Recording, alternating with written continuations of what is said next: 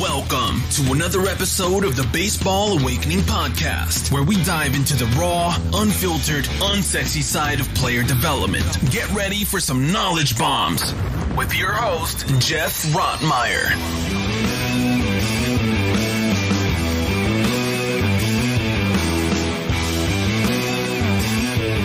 Welcome to the Baseball Awakening Podcast. I'm Geoff Rottmayer. Today we're sitting down with Dave Kirilloff of languageofhitting.com. And Dave, you're here. We're going to talk some hitting. How are you, sir? Wonderful, Jeff. Thank you for having me on your show. Appreciate it. Yeah, thanks for coming on. You know what, Dave? I've been kind of a follower of yours for some time, so I appreciate you having you on and kind of listening and learning from you. So let's just kind of start, for our listeners, a little bit about, your background and kind of what you're doing now with the languageofhitting.com. Okay, well, first and foremost, I'd like to tell people that I am an ambassador for Jesus Christ, secretly disguised as a hitting coach. So that's my primary objective, Jeff. And so I praise the Lord for everything I'm doing, all the information we're going to talk about today. And then I have a beautiful wife I'm married to for 23 years, and we're in the process of relocating ourselves to near Dallas, Texas. And before this, we lived in Pennsylvania, Western Pennsylvania, and that's where we raised a daughter, Sophia, and we raised our son, Alex. Sophia was an ice skater for a lot of years, and now she's married. She left the home when she got married. She was 19, and she lives now in Colorado. And my son is a professional baseball player in a Twins organization. He left the house at 18, got married at 18. Big year for him was 2016. And again, he's currently with the Minnesota Twins organization. Very cool. So, great athlete, great family. I appreciate you sharing all that. Okay. So let's talk some hitting. You have a website called languageofhitting.com, and you're constantly evolving. But I'd like to kind of just get curious at how you got started in all this, and then how you've evolved over the years. Okay, well,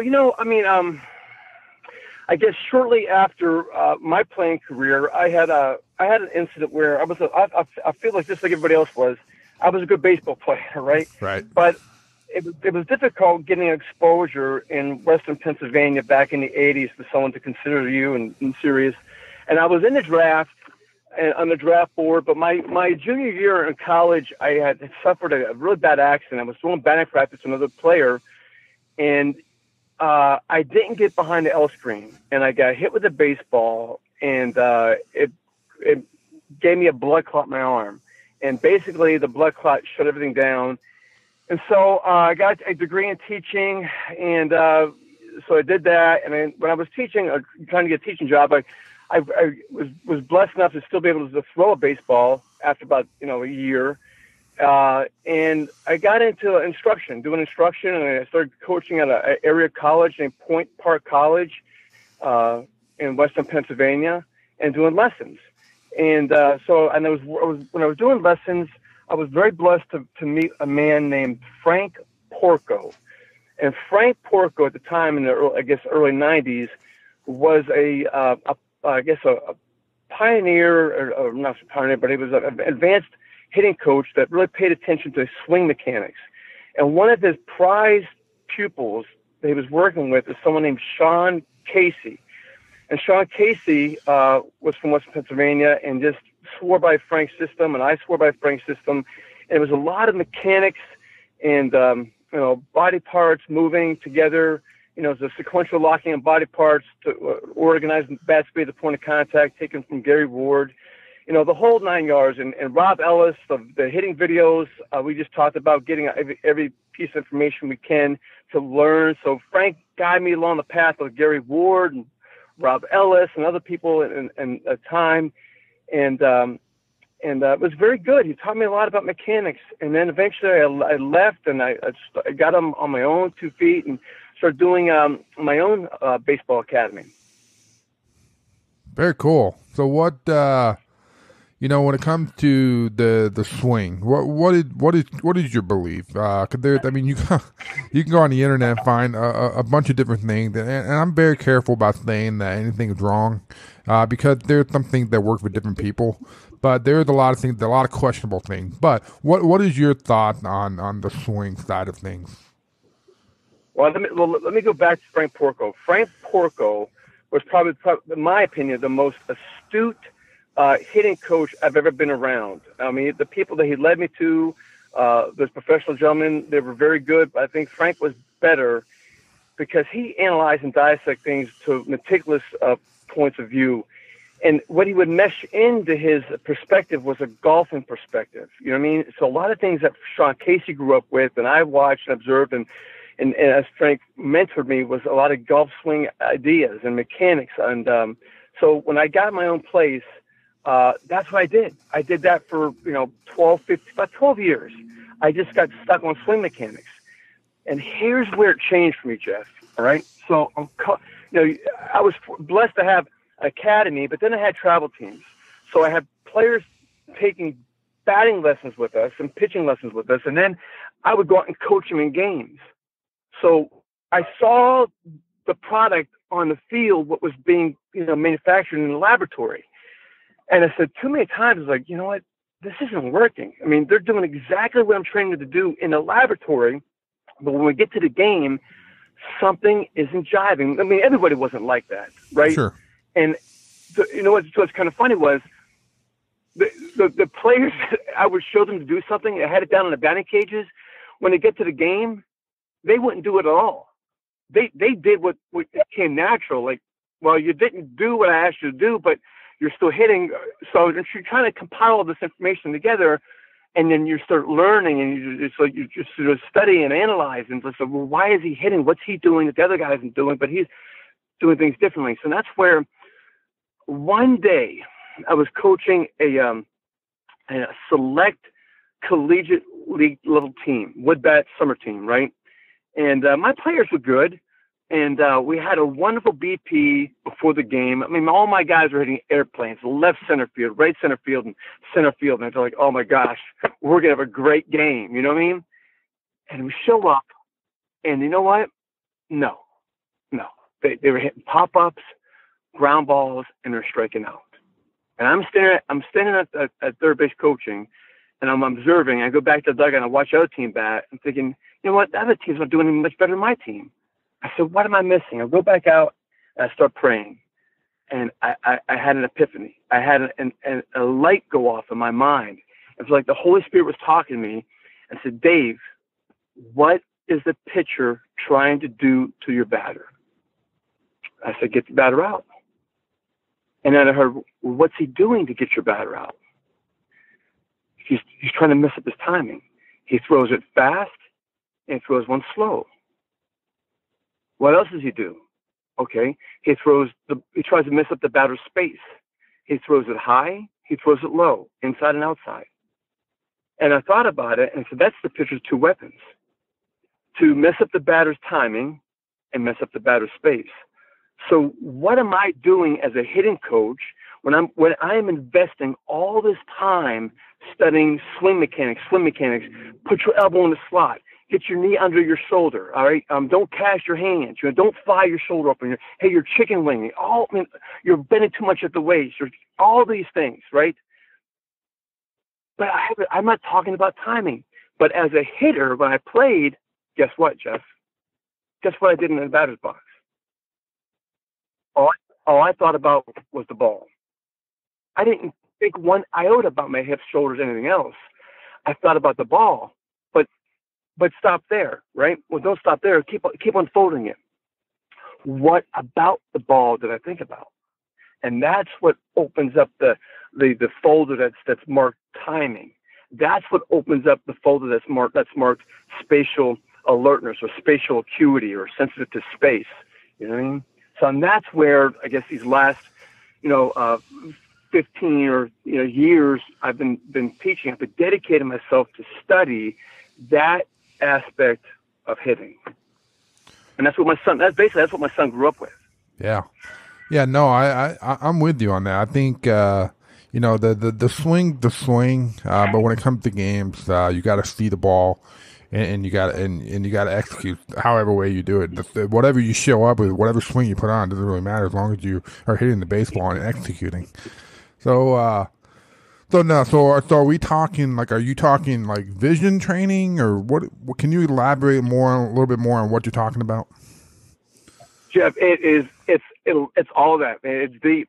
You know what I mean? It is vision. So initially, when I looked at timing, I started out with, dancing with the pitcher, and I learned this first. I learned as I'm watching this, the batter needs to get himself in sync. He needs to synchronize his own self, right? Meaning this, that athletically, when you do things, your hands have got to jive with your feet, and your feet with your hands. Your arms have got to work with your legs, and legs have got to work with your hands. And that's with any athletic action, right? So I looked at that part, and then I said, okay, let's look at the batter dancing with the pitcher. If you've heard that before, you know what I mean? And so I looked at that intently, and then I said, well, it's more than just this.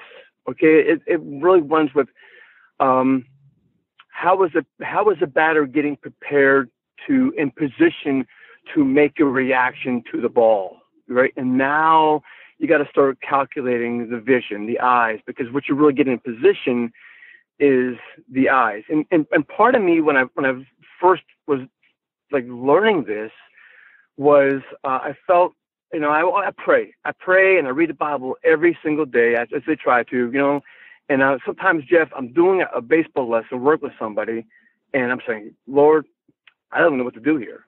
And as I'm praying, I'm getting wisdom, right? And I felt inside, right? The Lord told me, David, look at the batter's eyes when you throw batting practice to him. Just watch his eyes. And, and being sensitive to myself as an athlete, I can feel where I am throwing the ball. I know where the ball is. I know where my body position, where my elbow is, my shoulders, my hips are, my legs are, while I'm watching a batter. So I know when this ball is coming out of my hand. And I would watch batter after batter when they really had problems hitting. I would stare at their eyes. But more specifically, I would stare at their dominant eye. And there's people in our industry, Geoff, who are eye specialists. Oh, come on, Dave. You don't need to know what dominant eye. Dominant eye really doesn't make any significant difference. Well, and these have been the best people in the industry. Coming from someone who's actually done it and gone into the games, and then now I'm training myself, I wanted to know what my dominant eye was because I'm paying attention to what the eye's doing. You know what I mean? If you're going to think about your elbow, shoulder, knee, if you can, I think, sort of shrink down what your attention is, your brain attention is, and focus that body part, you're better off for it. So I would watch the batter's dominant eye, and I would observe this, that a lot of times, Geoff, the batter wasn't picking up the ball early enough in the flight path. It was it was hard to explain this to parents and to the kids. What do you mean? I said, I'm throwing the ball to you, and it's looks like you're like a deer in the headlights. Well, what does that mean? Okay, I'm throwing the ball to you, and it looks like your brain, right before I'm letting it go, your brain stops, right? It looks like this. And this is I use this often. I said, when I'm throwing a ball to you, it looks like you don't even think about this ball, ready, until you see it. That's what I see. And now I've come to a place where, players love this. When we're talking timing, talking spatial alertness or spatial awareness, where the ball is going in flight path. I said this, basically, after 28 years, Geoff, I have categorized your hitting problem. It comes down to one of two things. You ready? Yeah, I'm ready. Either I got my notes. Either you're getting ambushed by the ball. You're getting ambushed by the ball. And that's what I just told you. I'm throwing the ball. I look at your eyes, and it looks like your brain just stopped for a split second.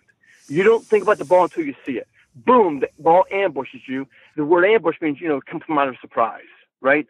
And then, oh, there it is. And now your body's telling you, hey, hurry up. The ball's almost here. If I mean, and all these hitting faults happen, right? Oh, you're dipping your back shoulder, you're flying open, you're collapsing. Well, because sure, you're desperate. You're looking at a player who's desperately trying to get the bat down to the zone because he just got ambushed by the ball. The second point is this. Second biggest hitting mistake, right? And if you look carefully at the eyes, this is the only way you observe this. Hitters get too excited. Hitters get too excited, and I think this is a growing problem in our bat speed, data-driven devices culture. Right, hit as hard as you can. When they get too excited, so listen here. So the ball gets about 5 feet from where the point of contact should be. Right? You know what happens?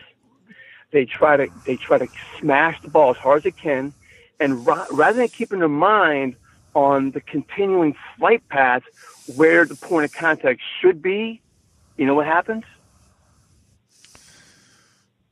What happens? Yeah, they mishit it.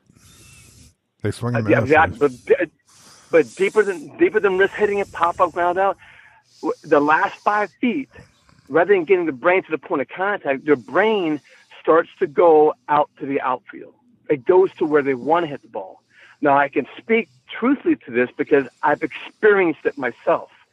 You know what? You know when you ever see someone, and sometimes not pro levels will do this. They'll have a coach flipping another coach, hitting like ground balls to infield or fly balls, but the coach flips it, right?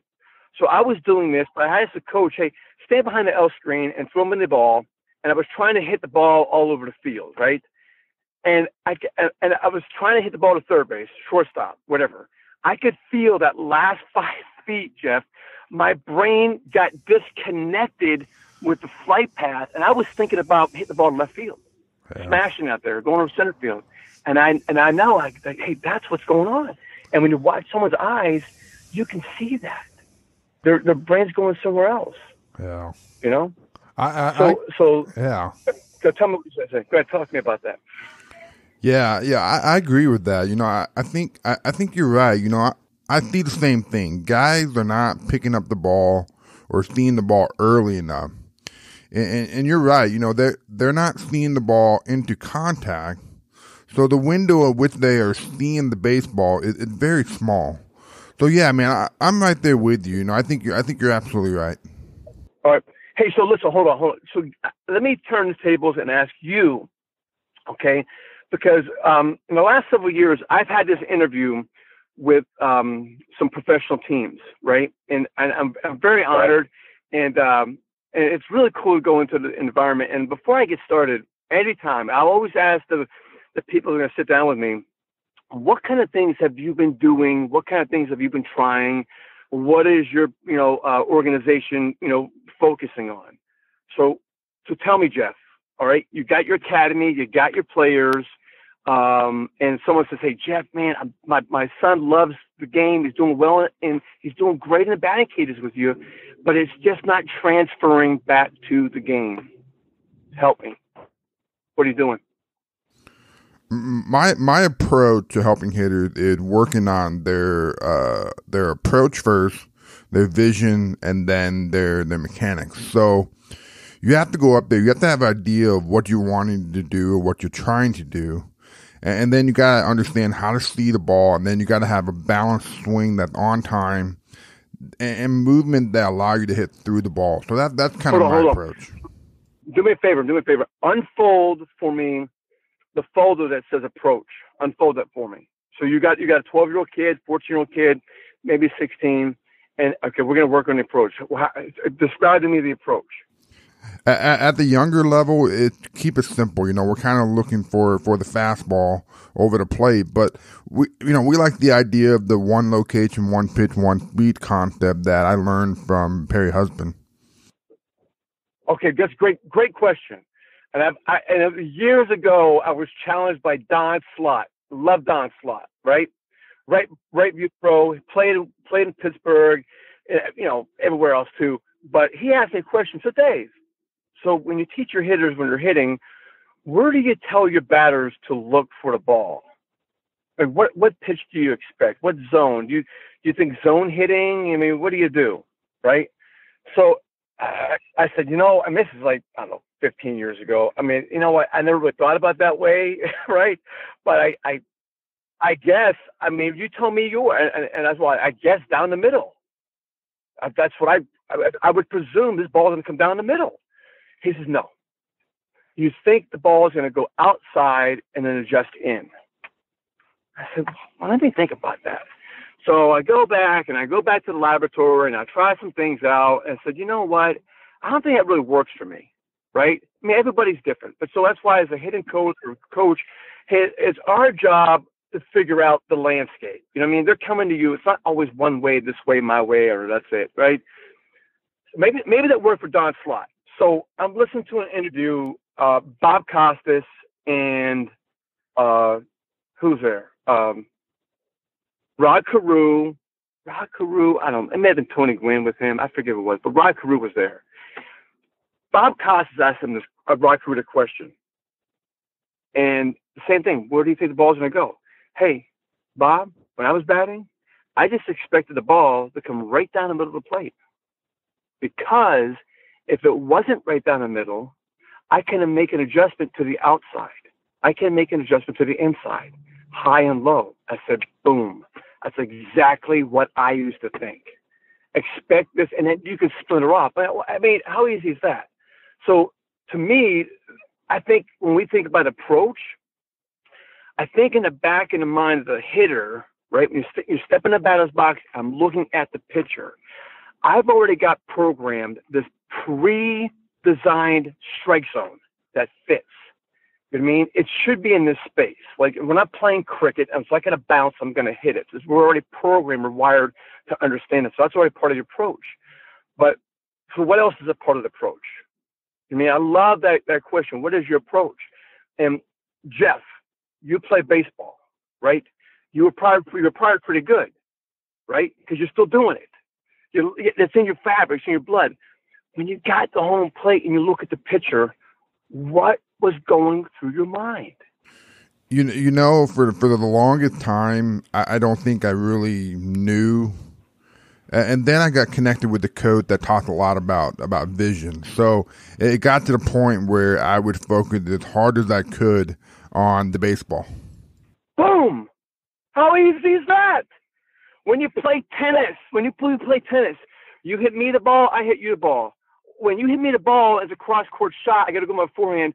The only thing I think about is what? The ball. It's low, it's high. Yeah. You know what I mean? When I'm at the home plate, man, how simple is that? You look at the pitcher and you say, here's your approach. Here comes my ball. Why should there be anything else? You know, the wide receiver. I got to make this route, catch the ball. Why? Does my approach think? I think the only time the approach may change if I got two strikes. You know what? I may try to expand myself a little bit more. You know what I mean? And be more tied down. But okay. Next thing. So you got the approach. You're trying to fix this hitter at game time. And then you said, what did you say again? Next thing was what? See the ball. See the ball. How do learning how to see the ball and trying to pick up the ball as early as possible. What we instruct guys to do, what we like to tell them to do is, we don't care what you look at. You can look at anything. But when the pitcher starts to rotate, you got to get that eyes on time to that release window. Good. How do you feel about that? You believe that? I do. Okay. All right. This is good. This is a really good question. All right. And I was thinking about this before we got on the air. Yeah. So I had a debate, and I knew this for a long time. I think we're about the same age. You played ball in about the 80s and 90s, right? Nah, man. I'm a little bit younger. I'm 36. Oh, God bless your heart. So, God bless your heart. At least when I played, and maybe some of the audience, when we played, they say, okay, listen, fellas, when you see the pitcher's arm, if it's a fat wrist, that's a fastball. If it's a skinny wrist, it's going to be a curveball. Did anybody ever tell you that before? I have heard that. Yep. All right. Did you ever see that? No. Okay. So listen, neither did I. And I'm looking down the bench when the coach is telling me, see the ball, the wrist, whatever, see the ball out of his hand. I'm thinking, am I the only one who cannot see the ball out of the hand? Is anybody else saying the same thing? Right? So I got into this debate, all right? And so I believe, but with some things I heard you say before, that you're on the side of the bench that says, hey, we see the ball out of the pitcher's hand, right? Right. Okay, good. Well, so yeah. Go ahead, tell me, talk to me.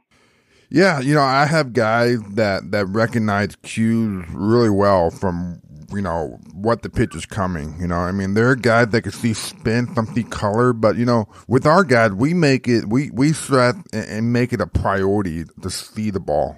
So they see the ball and they're able to recognize. Yeah. So, along in the mid-2000s, Fox Sports Science came out and they did some testing, and they had their version of Pupil X, and they told us this: batters do not see the ball out of the pitcher's hand.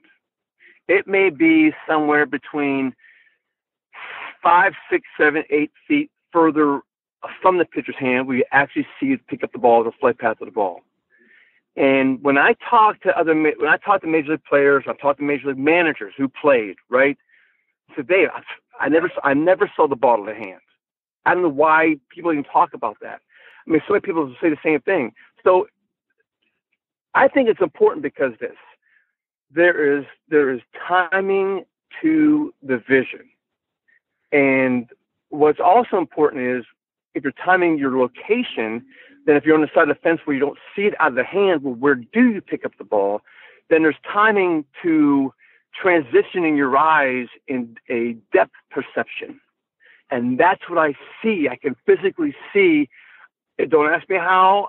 I'm looking at someone's dominant eye, and I can see them like a camera that focuses out on a subject, it zooms out, and it zooms in. I can see that eye not picking up depth of the ball where, you should pick it up. If it's 4, 5, 6, 7, 8, 10 feet, it depends on the velocity. So that's the side of the fence I'm on, and that's what I've been teaching players, how to accurately not only get your eye in position, but understand, well, what depth am I picking this ball up?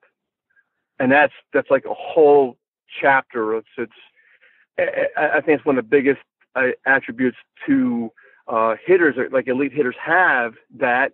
And I think some players are just born that wiring to understand, pick up depth of the ball and find the information you're trying to pick up from the ball. You're trying to find the information that's like speed and the space of the ball. And then basically I'm just making a reaction to speed and space. You agree with that? Yeah. I'm thinking and I'm processing. Hey, Geoff, you know what? So anyway. Hold on. This may be a little flood, but I'm recommending to the audience, and you already got some of this stuff, but the 5.0 version of the best hitting drill ever, I explain this to the audience. And then I explain to the audience how to teach this. You follow me?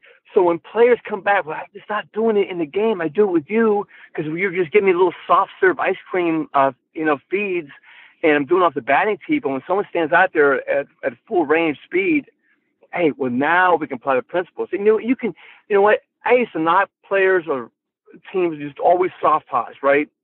Never throw overhand. But I've learned through the years, hey, if you just take these principles, you take these concepts, you can make this work with a soft toss, because I'm training you to be sensitive to the speed and space of the ball from any drill. And it ties back in. All you care about is flight path and reading flight path and, pitch recognition. That's another great topic. The deeper side of pitch recognition is not just like, oh, that's a fastball, oh, that's a curveball. The deeper side is the depth of it. Where is its last location? You know what I mean? Right. So what about the things that like the overthinking, that whole part of the game where, you could tell a guy, you could tell he's overthinking. What's the conversation there? Because that's gonna, if you're thinking, then you're not seeing. Great point. I just did a little video about this. But here, let me ask you something. All right. if the coach says, maybe I probably said this early in my coaching career, maybe you have too. Hey, Billy, John, Tommy, go up to the home plate. Don't think. Don't think. Yeah. Just see it and hit it. Yeah. Right? Right. This is my response. This is my response now. Oh, I told players, when your coach tells you to go to home plate, not to think, turn around and say, Coach, can you clarify that? Do you mean you want me to go to home plate and not focus? You mean you want me to go to home plate and not concentrate? Because I can't focus and I can't concentrate unless I'm thinking, right? Okay, so now we can have a conversation. Well, what am I focusing on? What am I concentrating on? I mean, if I just go to home plate and don't think, you must put a blindfold on my face and just tell me when to swing. And I'd still be thinking because I'm waiting for you to tell me when to swing. You know what? I mean, seriously, we have to think. But let's open the folder up and let's analyze this. Let's study this, and get in a laboratory. What are we thinking about? And that's where I believe the wiring.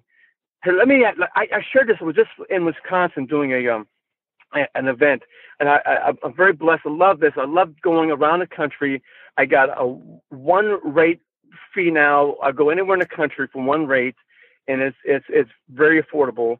And I work with players. I work with hitters. So I'm just in Wisconsin this past weekend, and I'm asking the players a question about. Well, I lost my train of thought about this about thinking, wiring. I couldn't explain to you for the longest time why players say, I just go to home plate, I don't think. It just happens. I couldn't put my mind around it until I kept getting in the laboratory and trying to understand my son. My son's a lefty hitter. I'm a righty hitter, right? My son does everything lefty, and he does a lot of things natural. And so here's what happened to me. When I was growing up, I'm a righty hitter, okay? And I go to the field, man. They weren't like indoor facilities when I was growing up. Just go to the field, pick your batting tee, toss the ball by your hand. Maybe someone will come by for your batting practice, whatever. So to pass the time, I started batting left-handed, right? And learning, I said, I'm doing pretty good with this. It's pretty natural. And I had somebody throw me batting practice. I'm thinking, seems pretty easy on the side, right? I see the ball better batting left-handed than I do batting right-handed. It actually appears that when I go inside, the room seems brighter when I'm standing in the lefty batter's box, righty batter's box. When I bat lefty, Geoff, the things that I'm teaching and talking about, timing, spatial awareness, and alertness, guess what? Ready? It just happens. It just happens. Now I understand my son when he say, Pop, why are you teaching me this? I'm already doing this. Well, you got to consider this and that. And when I would go in and do it lefty, I understood him better. And that's where, you know what? Now I understand when someone says, I don't need to think. When I bat left-handed, I don't need to think at all. All the spatial awareness, it's just happening. You know what I mean? And all that stuff, the face wins the race, boom, it just goes. But about righty, I got to program myself to do that. So you know what's intriguing about this? You ready? Geoff, when someone comes to work with me, right, and if you got this system, you got to go back and watch some of his videos because I talk about a particular positioning when you get to the finish line, a point of contact. There's a starting line, there's a finish line, right?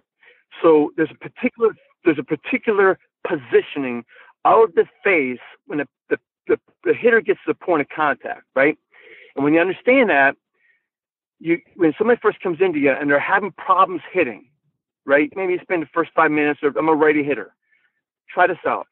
Do me a favor. Bat left-handed for me. I want to look at something.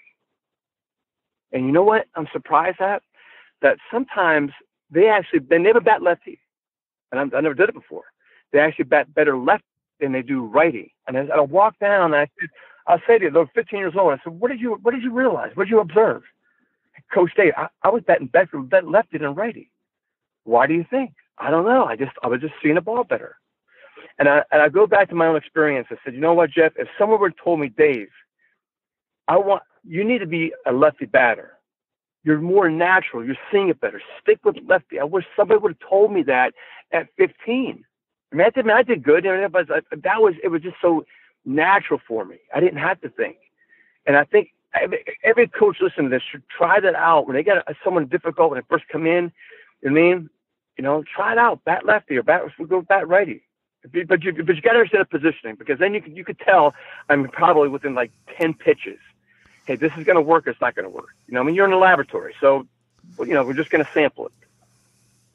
Yeah, no, I've tried that before, but not in that context. So I think I'm gonna try to think about that a little bit. What about lefty? There's that whole dynamic that you hear about lefty can't hit lefties, and what's going on there? Tell me what you think. I want to hear from you. You what? What's that? I want to hear from you. All right, listen. I got a lot of theories on that. Well, I mean, I look at my son. My son had no problem hitting lefties. I mean, he was blessed one year when he won Player of the Year, minor league Player of the Year 2018. His batting average was like even from lefties to righties. You know what I mean? But here's what I want to ask you. My observations was this. How about these guys? The guys who play third base, the guys who play shortstop, they're right-handed throwers, and they bat lefty. A guy throws righty, and they bat lefty. You ready? My observation, just watching major league games, sitting into my couch watching games, and the pitching community, I'm kind of reacting differently to that. They don't pitch inside very much anymore. You know what I mean? I mean, even in Major League Baseball, I could tell you a story in a moment here. So when I would watch these guys get pitched inside, a guy would throw righty but bat lefty. When they got pitched inside, they had problems. I mean, I'm talking about the number 3 and 4 hitters, right? Oh, pitchers guys away. Guess what?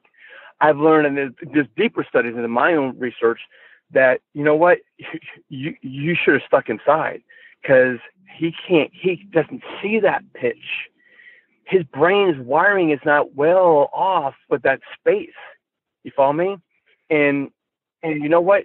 I'm not sure if MLB.com stopped doing this, but I would go to MLB.com and look at the velocity charts on like hitters, right? And I just did something on his Twitter. I didn't tell anybody who it was, but it was Anthony Rizzo. And his ball is a lefty batter. His ball exit speed on his bat was 83 miles an hour on inside pitches. Ball exit speed on his outside corner was 93. Right down the middle was 95 on average, right? So as a pitcher or pitching coach, why would you even think about not just burying the guy all inside pitches when his bat speed is only 83 miles an hour there? Why would you go anywhere else? You know what I mean? So what do you think? Tell me what you think about lefty matchups. What are you going to say? Yeah, I think about it a lot. I'm not a lefty, but I think it may be just a matter of repetition. Seeing enough balls going away from you. I see right-handers struggle against lefty too, because they don't have a lot of reps of balls coming in on them. So I don't know. So you're about right-handed, right? Yeah, I'm a righty. All right. What's your dominant eye? Let me. I'll forget that. How about this? Here's a question. My left eye. Go ahead. Left eye dominant? Yep. Okay. All right. Here's a question. Geoff, the count is 3-2, and it's a big game. All right. Winning runs on second base, whatever. And if you know the pitcher is going to give you a fastball, right? He's not going to put the fastball down the middle of the plate. Would you rather have that fastball pitched inside on the black or outside on the black? 3-2 count. Where do you want it? Outside. Yeah. So based upon what you told me on that formula, being a righty batter, being left-eye dominant, that is where I would think the majority, most players want it in that model, outside corner, right? But I know maybe you wouldn't want it inside is because you just don't see that pitch as well. And your body doesn't the wiring's not there. You know what I mean? And that's something that for us hitting community, we need to pick up on. You know what? We always work on the strength, but we work on the weaknesses too. You know what I mean? But why don't you want it on the inside corner? What's the answer? Because you see a ball better middle away. And that's my whole point. Like with hitters, right? You know, if you got some pitching coaches listen to this, listen, I studied pitching. I mean, how can you not be a good hitting coach if you don't study pitching, right? And so you study pitchers, study the tendencies, but then you study pitchers' deliveries, okay? And this is an interesting topic here in itself. Is I've learned when I work with timing, Geoff, that I've learned to first categorize the hitter's model. I've categorized hitters in 11 different models, right? And then I categorize hitters in 2 different tempos, right? What's a tempo? Either medium or slow, or medium or fast tempo, you know what I mean? And then I calculate the dominant eye. I calculate, okay, how am I watching the pitcher? In my interviews, I've got only 8 answers. How you're looking at the pitcher is very important because it all spins back to your timing. You follow me? And behind how you watch the pitcher is understanding a common denominator because it all fits together, right? So you mesh this together. Now the pitcher, right? How are we going to manage to model the pitcher? Okay. My son's 15 years old, Geoff. He's in a scouting event, and we're in Baltimore, and he didn't have a good day, right? And I'm recording. I'm not coaching his team. I'm up in the stands. I'm recording. I always made a point to record the batter and the pitcher because I knew that's part of the composition. That's how you look at timing. I'm glad I did this because early in my studies. So went back, looked at it, think, what was different? I looked at the pitcher, and I said, you know what? There it is. That's why he got screwed up today. He was facing a pitcher whose pitching model was like a Clayton Kershaw. There was a pause. There was a hitch. There was a delay in his delivery. You follow me? And because of that delay, my son didn't have enough experiences with this composition of a pitcher to, okay, this is how I respond to this guy. This is what I got to do now. You know what I mean? So I always tell parents and players, and that's like the debate of mechanics. Well, you want to put the batter in a square and look at just him alone, and you never even take an account of the ball, and you don't even take an account of the pitcher he's reacting to. How can you look at him and not have the pitcher in the same, I guess, viewfinder? Like, you're reacting. So I understand the pitch models is so, and here, like people send me some clips. Well, look at my son. What do you think? Well, I can't see the pitcher. I'm trying to get the batter's tempo. What tempo is he working out of? Because the tempo affects their vision. I'll tell you size for in a second. But so I don't know if he's full windup, the lefty righty, is he from a slide step? You know what I mean? The guy from a slide step is going to affect everybody's tempo. You know what I mean? Right. So what about a guy who, let's say you got a no stride guy and you got a guy with a toe tap and a guy with a leg kick. What's the conversation there? Well, it goes back to everything else. When you want to get a portfolio of a player, when I get a portfolio of a player, every time someone comes to me, I got these basic conversation interview questions. What do you bat, lefty or righty? What do you throw, lefty or righty? What hand do you write with? Huh? What hand do you write with? Yeah. Why is it important to know that, Geoff? Yeah, no, it's important. Well, I'll tell you why. All right, here, when people are cross dominant, like someone named Barry Bonds would throw lefty, bat lefty, but he writes with his right hand. Babe Ruth threw lefty, bat lefty, wrote with his right hand. Brooks Robinson threw righty, batted righty, wrote with his left hand. Those people, their brain is exercised more in a different dynamic way than other people. They know how to use both sides of the brain more effectively. So that's an interesting thing to ask players that, right? So sometimes they have a different, and then they ask them, do you have any experience with like playing instruments? Do you play music? Because that tells me that they have experience with training their right brain hemisphere. And the right brain hemisphere is coordinating space. You see how it works? They're more sensitive to space, and sometimes you can use a music method with those players, right? Do you play other sports? Do you have any current injuries? You know what I mean? What position you play in the field? So that's all part of this question, right? So now I get to the model, right? We got a toe tap model, a no stride model, right? So we got that down. Dominant eye, ask them what the dominant eye is. And then one important thing, the most important things I have to look at is the hitter's tempo. The hitter's tempo. What tempo was he hitting out of? Because I learned that the tempo is really working in conjunction with the timing of the vision and off the pitcher. So I got to find his tempo. What's tempo? Here, I just had a conversation. I was on someone else's forum a couple of days ago. And another internet guy, a pitch recognition specialist, right? Yeah. Great guy. Peter Fatty, Dr. Peter Fatty, right? Yeah. Yep. So it came up in this conversation. I was basically just trying to sit back and listen. I try to get some input. I was like, listen, it's a good panel there, really some professional people. And it came up, the heart rate thing came up, right? Well, we want to have a calmer heart rate. Right? We want to bring the heart rate down. And one of the researchers talked about, well, we study the heart rate, and some players are better at 160, 150, 130, but somewhere about 120, 135 was like supposed to be the best. And I said, well, wait a minute. You have someone who's got a slower tempo like Josh Donaldson, Jose Bautista. They're slow and easy. They sort of build up with the pitcher, right? How do you explain somebody like Alfonso Soriano? Do you remember him? Pumping his bat and suddenly get ready. Do you think he's calm? No. How do you explain someone like Gary Sheffield? Pumping the bat back and forth, pump, pump, pump. Is their heart rate calm? No. Then look at my own son's style, right? My son is on home plate and he's squeezing the bat over and over again. Squeeze, squeeze, squeeze, squeeze. His heart rate is alert. You follow me?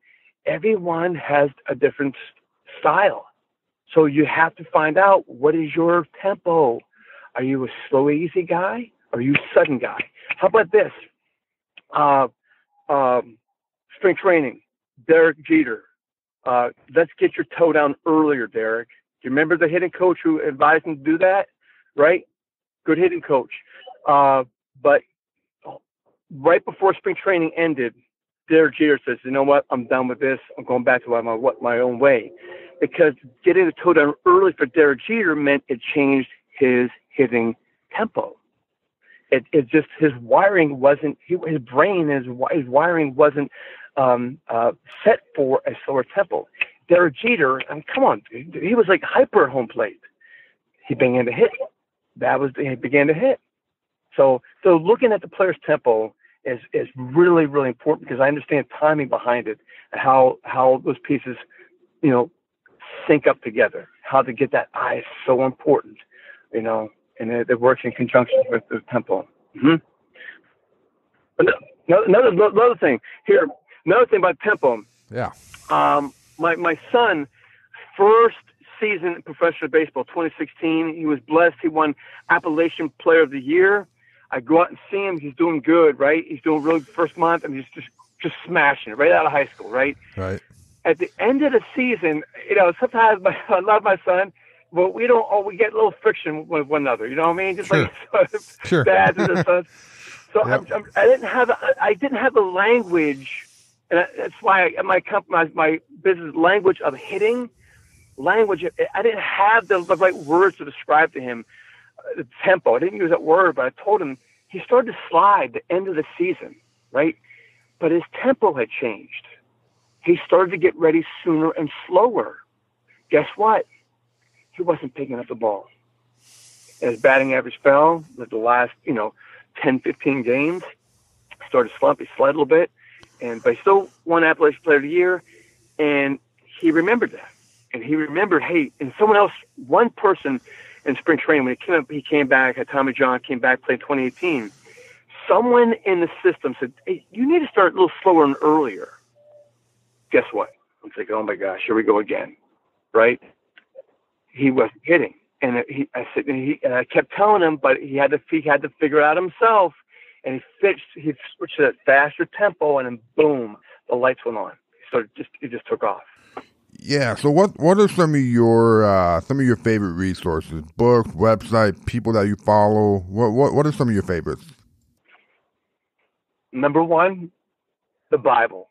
I don't want to sound like over religious, but honestly, I pray and read every day. And you know what? When you quiet yourself in the morning and throughout the day, and you sort of you think about what you read. You know, real quick. You know, sometimes people begin to read in the Bible and they read a lot of it. And I told my son, my daughter, my wife, and people around me, sometimes, you know what, Geoff, it's better off just reading one or two sentences out of the Bible. You know what I mean? And just think about that one sentence throughout the whole day. And it carries you. It's like, you know what, that's probably better off than reading 3 or 4 pages at the end of the night. Like, what did I read? You know what I mean? And then I believe the Holy Spirit starts to work in your life. I mean, it's in all phases. You know, I told you before, literally, I got somebody in front of me and so on. I'm like, I don't know what to do with this player. I just and then boom, it comes. He shows up, and there's enlightenment. You know what I mean? But then the Bible, and then you know what? I mean, just like everybody else, I follow the social media stuff. I mean, the stuff that you're doing is great. You know, everyone else is doing is great. I mean, I think the more is good, and you compare and cross, you know, lines and say, well, this is good, that's not good. MLB Network. I mean, that's my go-to channel. Yeah. You know what I mean? Yeah. I think a lot of us like, hey, you know, and you just sort of watch. But I just think my resource is just watching a lot. You know, like you have a facility, I got a facility here. Some of the things that I picked up, like the best hitting drill ever, was because I was walking by the TV set and I would put VH tapes in and just play old baseball games, you know, I recorded from the week prior. I'm walking by and I see Ricky Henderson hit a home run. I said, what did he just do? He just, boom, it hit me. I go, wait a minute. I saw him on his deceleration. And I said, that looks like something that Cal Ripken does. Troy Gloss does this. I had a player in college do the same thing. So sometimes when you're always watching the game, and not sometimes just like astutely, but just casually, you start picking things up, you know? So those are the things that I do, you know, and then I got friends I talk to and compare notes with, but basically it just comes back to a lot of prayer and just sometimes going home and just praying and talking to the Lord, you know, Jesus, about, you know, what can I do better? What could I have done better? You know, and he answers you. He speaks to you. Yeah, very cool. So one last question. If you were me interviewing you, what would you have asked that I didn't ask? Just give me a moment about that. You know, the biggest thing that I am studying, I'd say this. What is your observations and what do you think will happen after a year in Major League Baseball and trickle down after we had a year of the data-driven devices? What outcomes do you think we will see? What do you got? Well, that's my question for you. That's my question for you. No, my people. I've been thinking about this. I want you to answer. Come on. My people want to hear from you. I did ask the question. Okay, well, I think some players will benefit from it. I think there's some players, when they are smashing the ball, they will accidentally learn how to pay more attention to the ball. That's an optimal phrase. Pay more attention to the ball. But I think the majority of our hitting culture are thinking more about smashing the ball, you know what I mean, out into outer space and just get into my mechanics. To hit the ball harder, you need more rotation, you need to coil more, you need to get into more your scap load, and they get to the game, all of a sudden, air goes out. It's almost like, I thought about this illustration. Imagine practicing, you're learning how to drive, but you have to drive a school bus. You're learning how to drive a school bus. And it's going nice and slow and easy, slow turns, and all of a sudden, okay, now the instructor says, okay, let's go and do this on the road, real road, but he puts you in a Formula One car with other cars, and you got to go fast, slow, stop and go. It's much faster. The dynamics change, you know what I mean? And then sometimes I think with how we drill players that we don't really match up what's really going on in the game. It doesn't transfer, you know what I mean? So, I think, so again, it will benefit some players. Yeah. But the majority, I think, they're going to be lost. Like, this isn't clicking together for me. The piece. It's almost like I had a Division I coach contact me about doing some work, and he goes, "Dave, I just got one player. It's not putting together. There are some pieces missing." And what are those pieces? Yeah. It's not those pieces aren't measured, I believe, on data-driven devices. Right. No, I agree. I think we've gone or going just a little too far. There's got to be some balance. I mean, there's like you said, there's some use to it. There's some guys benefit from it, but I think the pendulum's going too far, and it's gonna come back around hopefully and be back in the middle, and we'll figure out how to hit again. Good. Yeah, I agree with you. Yeah. Hey, I appreciate you doing what you're doing. Keep up the good work. You know what I mean? Yes, sir. And, keep studying, and I'm going to keep following you and keep learning from you and everyone else that comes on these programs. But blessings on what you're doing, and keep doing a good job. Awesome. Well, thank you for coming on. All right. You're the man, Jeff. Thank you. Yes, sir. Bye-bye. All right, bye.